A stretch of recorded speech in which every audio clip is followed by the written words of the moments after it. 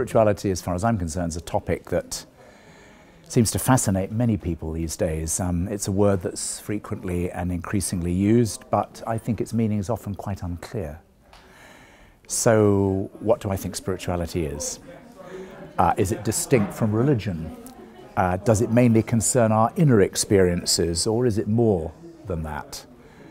I think during the last quarter century, the word spirituality has moved well beyond its origins in Christianity and indeed beyond religion as a whole.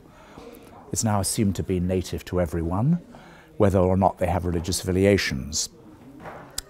Why is spirituality so popular these days? Some people say that it's a reaction against the consumerism that's dominated our lives over the last 50 years. That may be so, but I'd add that I also think it reflects the fact that traditional external sources of authority, so for example politicians, the church, public leadership, are no longer as trusted as they once were. First of all, I think spirituality, wherever it finds itself, is actually about aspiration. It's an aspirational word. And it's got something to do with how human beings can reach out towards their fullest potential, however you understand that. Secondly, I think it's a source of values, and it's also a source of authority, but authority from within as opposed to authority systems outside. It was originally a Christian word, and it meant the opposite of worldly in the sense of someone who was preoccupied only with their own pleasure. It was something that was meant to be slightly more idealistic. I think spirituality is really the true heart of all religions, even though I'm afraid nowadays people probably wouldn't think that's the case because religions have become so institutional. It's also the heart, I think, of all the great ancient philosophies and ethical systems.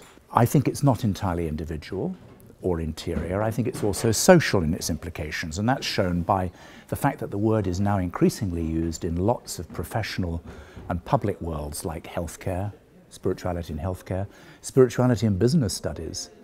And I recently came across spirituality and public policy and public leadership. So, you know, you find it all over.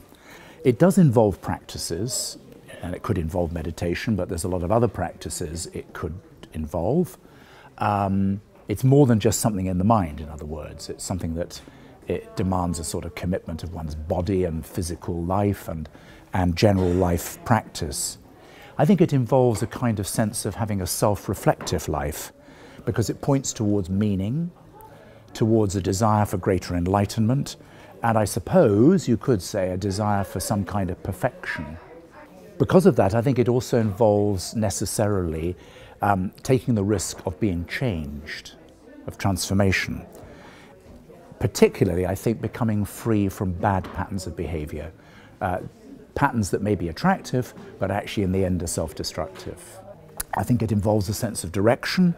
I think it also involves some idea, some reaching out towards an ultimate purpose beyond living just in the moment. And I think finally, I think it's holistic, meaning it's not just about some aspect of my life, my mind or my body or my psyche, but it's actually about life as a whole, understanding myself increasingly as a whole.